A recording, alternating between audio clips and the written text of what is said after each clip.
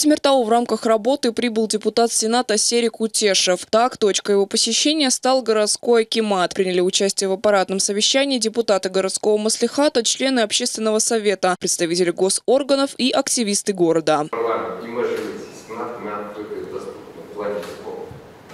Как начнут работать законы, если будут какие-то вопросы, мы готовы принять, рассмотреть и внести поправки.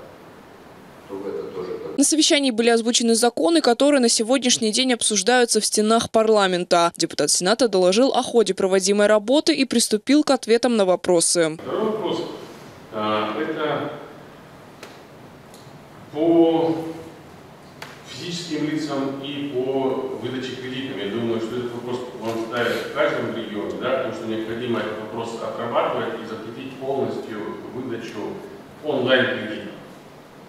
Первое, о том, что человек, когда берет легкие деньги, не приходя в банк, это дополнительное время, он не осознает, сколько денег ему необходимо отдавать, то есть это на подсознательном уровне работает. А второе, это то, что существует очень много мошеннических схем, которые под действием внутреннего подключения к телефонам оказывают эти действия, которые невозможно в дальнейшем доказать в банке.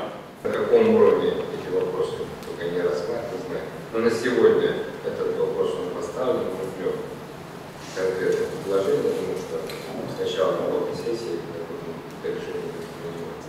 В завершении встречи Серик Утешов заверил, что все поднятые вопросы будут пересмотрены и решены на уровне парламента. Юлия Исланова, Арман Аблхасымов, Жахангир Куанышбаев. Новости Темиртау.